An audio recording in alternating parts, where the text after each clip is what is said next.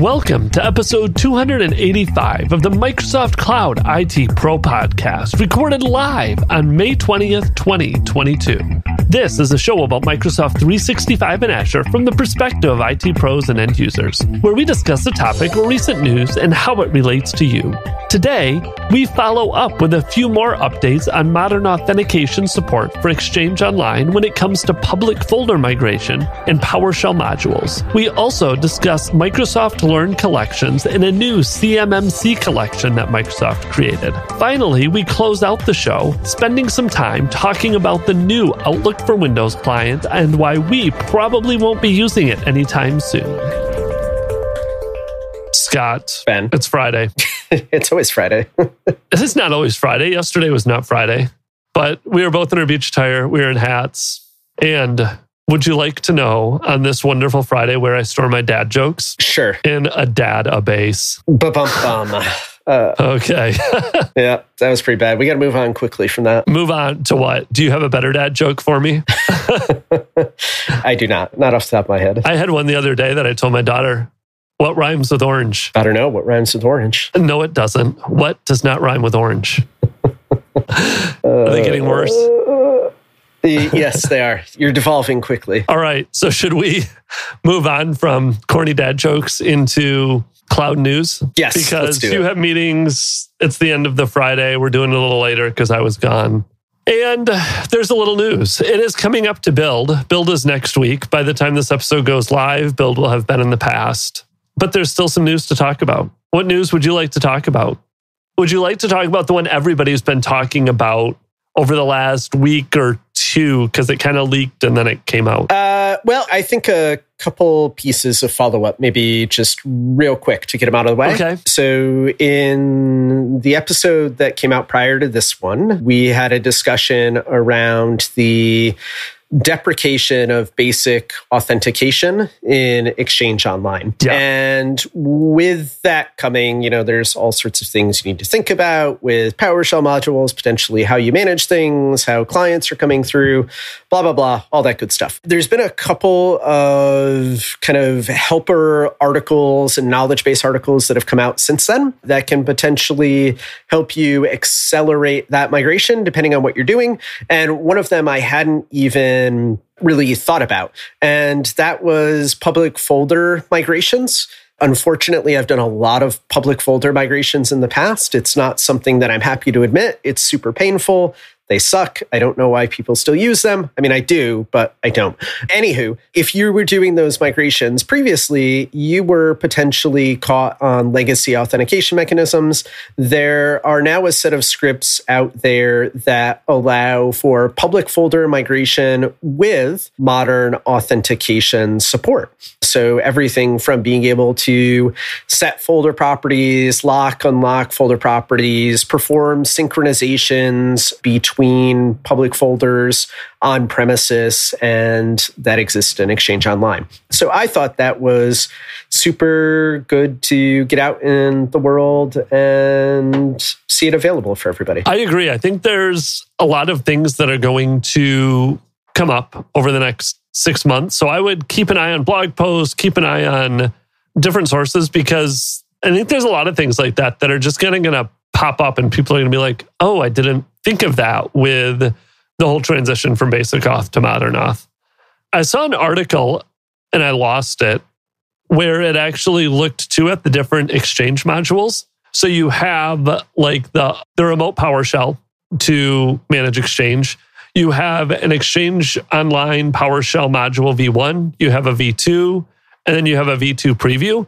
And it went through each one and kind of what backs each one, how the different ones work with modern auth versus basic auth, if you have PowerShell scripts running, which versions of these modules you want to be on, as well as kind of the plan for these modules going forward. So I don't have it to throw in the chat for this episode. Did you find it? I put it there for you because, yeah, I'm a nice person. I'm gonna say it'll be in the show notes because I know I can go back and find it again. I just didn't have it in front of me. But those two articles I both saw after, sorry, Scott's construction caught me off guard there. Those two articles both are going to deal with that whole basic to modern auth switch. Sound like you have cicadas in your office. Cicadas? Cicadas. You know, little bugs that make, at least coming over the mic it did. No, there's no cicadas in here. Sorry. No, it was definitely construction, I think. Is that what that noise was? It could be one of my dogs sitting behind me chewing a dog bone. Oh, all right. Anyways. Oh, well. Anyway, Friday. As you said, there are more resources coming which can help you deal with things like this wonderful transition that everybody is going through in Exchange Online. It'll be super, super fun to see if it gets delayed once again for some reason. Should we take bets on if it's going to get delayed or not? No, I'm over on betting on things after global pandemics. That was the last one I didn't have on my card, so I'm out after that. It's been delayed several times. I'm going to guess they're going to stick with this one. I can see where people might make an argument for delaying it, but I'm going to go with they're going to stick to this one. I'm curious to see when the basic auth for SMTP auth goes away. Like, are they ever going to be able to get rid of that? Or is that one that's going to just live forever due to a lot of those multifunction devices? There's going to be so many faxes and printers that are hurt by that one. That there will be. Most definitely. Although you would think they could update the firmware and do the whole device auth thing where it's like, go to Microsoft.com/device and type in a code, and I don't know. Probably easier said than done. Probably. So what else was there since last week? Well, before we hopped on, you were extolling the virtues of CMMC training to me. I was. So that was another one that I saw that you care nothing about. But we have talked about some of the CMMC compliance and setting up certain regulations and configuring Office 365 a certain way. And this article popped up that Microsoft Learn for CMMC is now available. So this is, the article goes into how many people, estimated companies affected by CMMC, how many people require third-party audits, all of that type of stuff. But there is now an article and a Learn module that has been put together that is a curated collection on getting started with Microsoft for CMMC. So if you're in that boat where you have to deal with CMMC, you need to make sure all your Microsoft Cloud stuff is configured for CMMC. This might be something that you want to go check out and see if there's anything that you haven't thought about, that you're missing, that you can learn from this. And there is a short link for it, aka.ms/CMMC. Takes you over to Cyber Security Maturity Model Certification. There you go. Well, before you move on to the next one, can I just stop you here? It's always fun to catch on to the language that's used. So this is a Microsoft Learn collection, and it's not a Microsoft Learn learning path, nor is it an individual Microsoft Learn module. It's a collection of modules. And collections are actually something that are available to anybody that are out there. I don't know if you've played with these at all. I have not played with these. So I use them internally to put together collections of modules and learning paths. Like, they help with onboarding. Like, I work in object storage, so object and data lake and kind of any protocols that sit on top of that, NFS, SFTP, all those kinds of things. Yep. And when we onboard somebody new to storage, particularly on like the PM side of the house, those typically aren't engineers. So they're not folks who might be super deep in storage to begin with, particularly if you're somebody who's like new in career or you're a recent college graduate, something like that. I like to use collections as ways to put together kind of the latest and greatest versions of all the modules that we have out there that we, A, point our customers to, and B, we can also point them to get onboarded to storage in a quick way. And you could do that across any kind of set of services in Azure, or really any set of content that's available within Microsoft Learn. So if you're in a position at your organization where you are the one who has to put together learning materials, you're trying to find fun and interesting ways to present those learning materials to people, maintain lists of them, make them durable, all those sorts of things. Learn collections are a pretty nifty way to do that if you've never checked them out. Got it. I will have to go look at the learned collections. And I realized I misspoke too. The short link goes to the CMMC overview. It does not go to the collection itself. So there's a different link that we'll put in the show notes to get to the collection itself. Too many links going all kinds of different places. But yeah, there's lots in there. I had not actually heard of collections before. Like, I've always been familiar with the learning modules and the learning paths, but never actually looked at the collection aspect of it. Yeah, they're actually like, once you know they're there, you'll see that they're potentially used in all sorts of places, particularly like within product groups and documentation groups at Microsoft. Like, there are some of us who embed custom learn collections directly into docs.microsoft.com. I've seen the networking folks do it. I think I've seen the AKS folks do it. I would actually love to do it for some of our storage documentation, just to consolidate things a little bit better and have these customized learning paths that potentially fall outside of what you might learn as part of a certification, or you might learn as a very targeted part of a service, but you can be cross-categorical and broad as you pull things together. So can anybody, can I go in and create my own collections of stuff too?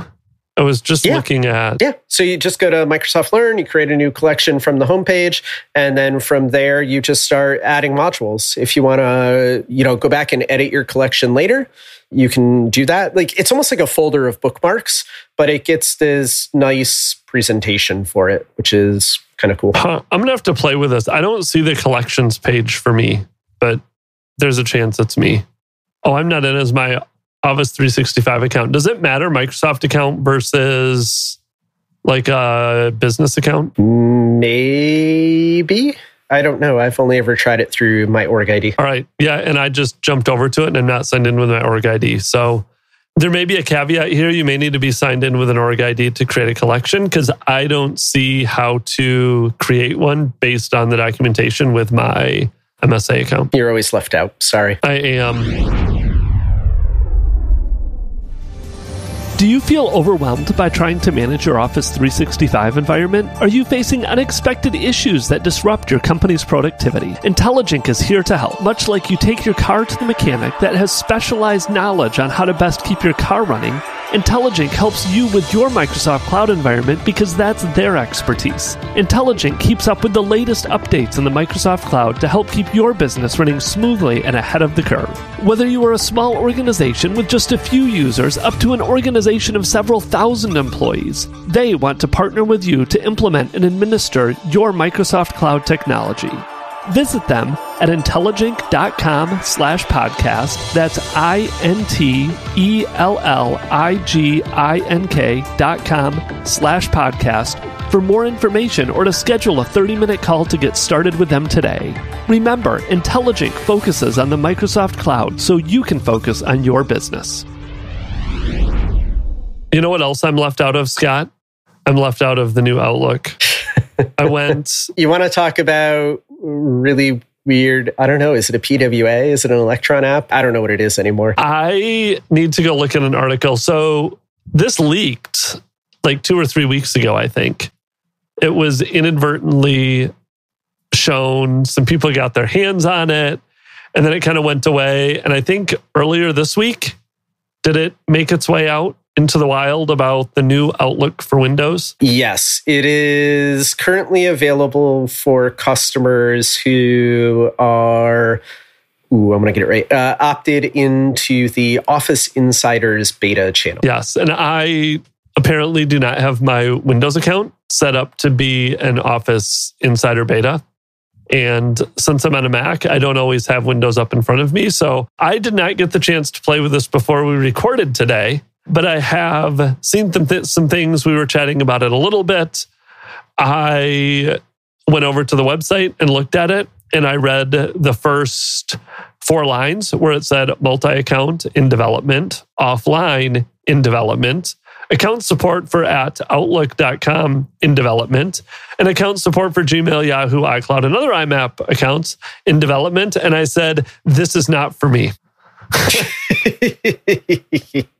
The part about not having any COM or VSTO objects, that wasn't the part that scared you. That was not the part that scared me off. Like my Outlook, I have like 7 Office 365 accounts in it. And I do use offline. Those are actually the big 2.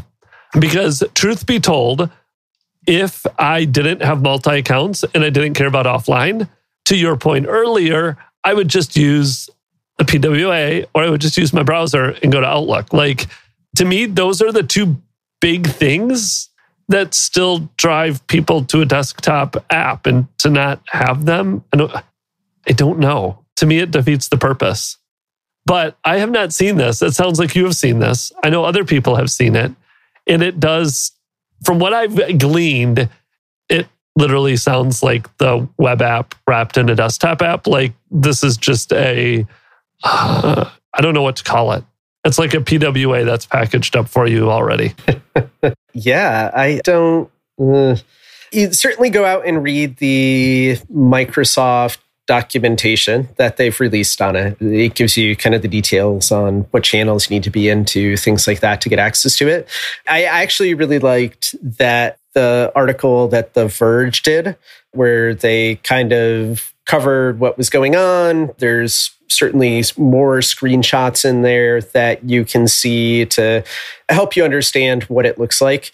If you've ever used I would say this, if you've ever used the Outlook client on Mac OS and you've come from the Outlook client on Windows, all of a sudden you go like, whoa, I'm in this strange new world. If you are somebody who uses the Outlook client on Mac OS today, you would probably be pretty darn comfortable in what this new Outlook client looks like on Windows.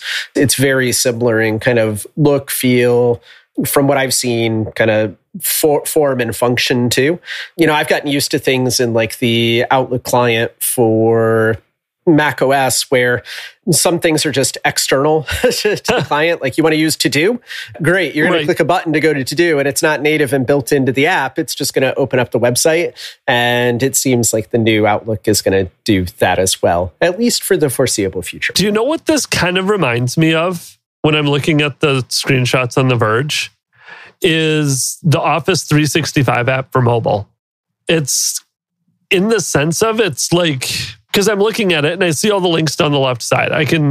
There's the link for the email, for calendar, for contacts, but then you have To Do, Word, Excel, and PowerPoint down the side there. And it's like, so are we just going to this, essentially a PWA? Like, let's just wrap all the web apps into a frame, maybe similar to Electron, and let's call it the Office 365 app. And as you click through the different things, whether you want to do email or Word or Outlook or PowerPoint, we're just going to surface those web pages in this new desktop Outlook app that looks like it could actually turn into a desktop all things Office 365 app. Yes, arguably better integrated. So there's always been one-offs in Outlook for Windows that didn't exist in other places. And it's been getting better over time. So maybe like one example that's top of mind for me there is flagging items in Outlook. So if you are a heavy user of flagging and setting due dates for follow-ups for emails in Outlook using flags, stuff like that used to be totally disconnected. It was an Outlook-only feature and, arguably like more of a power user feature in Outlook. And over time, things like that have started to be connected maybe to To-Do, Planner, things like that, to kind of integrate it better into the ecosystem. Yeah, that would be good. I have been wanting better integration for certain things. I don't know that I was quite envisioning this. I am curious how they're going to pull off certain things in here, like multi-user accounts. I can see offline, okay, essentially let's just cache all of this somehow, offline seems fairly easy to figure out because some of the PWAs can already do some offline stuff. I think Outlook on the web has been able to do some sort of offline stuff now for a while with caching. But if you're bringing up the whole web interface, like, is multi-account support going to be the new fast account switching that they are bringing to the web? And that's why they don't have it in the desktop app yet, is they need that to come to the web first, and then they can bring it to the desktop app. Or are they going to somehow be able to accomplish like this being a web app, but somehow adding other email addresses into it? The benefit I get from multiple accounts in Outlook is that I can click on view all my inboxes and I can see every email across all my inboxes and sort through them. I don't have to flip between 7 different accounts or being able to do calendar overlays across all of those different accounts. I'm curious to see how that surfaces itself based on what we've seen so far with this new app. Yeah, I don't know how they put that genie back in the bottle, just considering what Outlook does today. And not just Outlook on the desktop, but Outlook across platforms. So, Outlook on the desktop, on Windows, Mac OS, Outlook on mobile, on iOS and Android. You have the ability to add IMAP accounts. You can add Gmail accounts, all those kinds of things. Like that would be really hard to take away in the desktop app and then still have those features available within the mobile clients and things like that. So I tend to want to wear like the rosy colored glasses there where, hey, multi-account is multi-account in the sense that it's multiple disparate systems that can be pulled into a single view. And I think it'd be great. Like if they can pull that off and have like a modern unified modern unified inbox on Outlook for Windows, that's awesome. That's all upside to me. Right. Well, and I would love, like, for a while I've thought about it, like why couldn't you in theory even do that with Outlook on the web? Arguably, you'd still have to have like a primary account that you would log into to get to Outlook on the web, but then go in and add other email accounts to Outlook on the web, just like you do on Outlook on the desktop, where it's, I want to go sign into this. Like turn the web-based Outlook into something like the desktop where you can add multiple accounts to it. And it's just essentially like a thin web-based client. I'm not a developer. It very well may be a whole lot easier for me to say it than it is to do it. But I feel like... You might make a good PM. I probably would. But it feels like that's something that could be accomplished. And I think, does Gmail do that? Have I seen that Gmail? I feel like I've seen it other places where like you can add multiple Gmail accounts to a single Gmail inbox and work with all your email there. Or I might just be making stuff up. I don't know. I haven't tried that in Gmail, but I think you're making that one up. Okay. Like usually I'm forwarding emails around and then doing like send aliases and things like that for Gmail still. Yeah, this will be interesting to see. Be interesting to see what happens with this one. Anything else on the new Outlook? No. I mean, I think that was about it from my end. I don't have anything else on Outlook. Did you see Viva Goals? Have you had a chance to look at that one yet? I saw it. I haven't used it. Something OKRs, and I kind of blacked out along the way. That's about what I saw. I was like, oh, now I get to go set goals for me and see how far behind I am on all my goals. It's not available yet. So there's some videos out there. You can go read some articles about it. Where did I see... I think it's coming later this year. They had a date in this article somewhere. I can't find it right now. So it was announced was essentially the extent of Viva Goals. But it looks like a way to, I don't know, set up goals. Maybe it's work with your manager to set up goals and then track those throughout the course of a year, a quarter? Well, so no. It's not necessarily individual goal setting.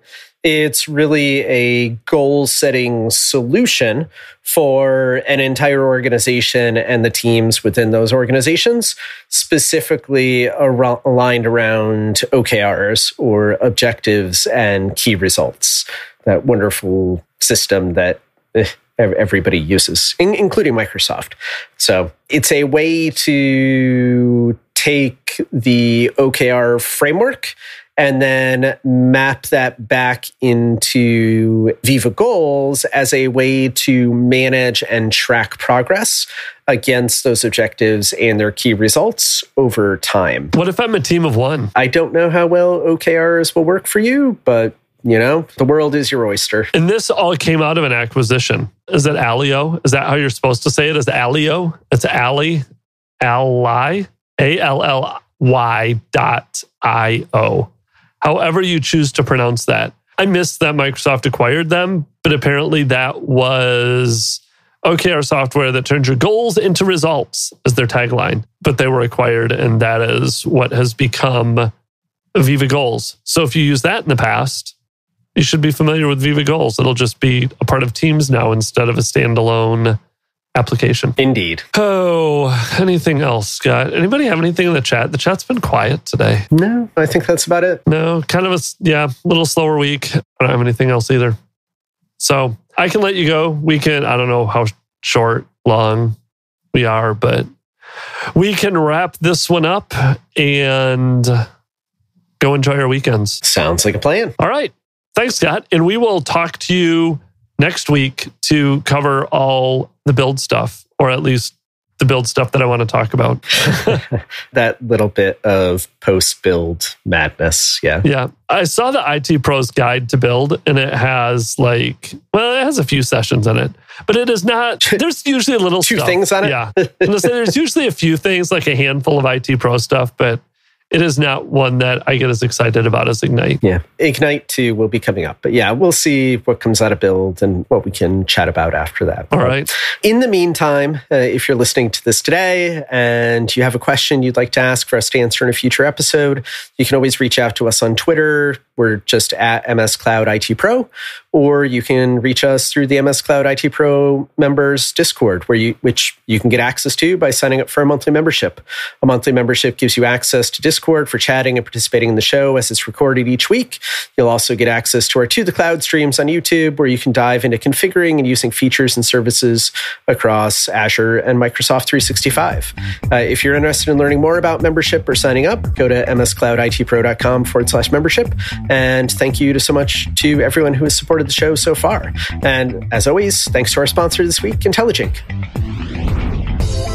If you enjoyed the podcast, go leave us a 5-star rating in iTunes. It helps to get the word out so more IT pros can learn about Office 365 and Azure. If you have any questions you want us to address on the show or feedback about the show, feel free to reach out via our website, Twitter, or Facebook. Thanks again for listening and have a great day.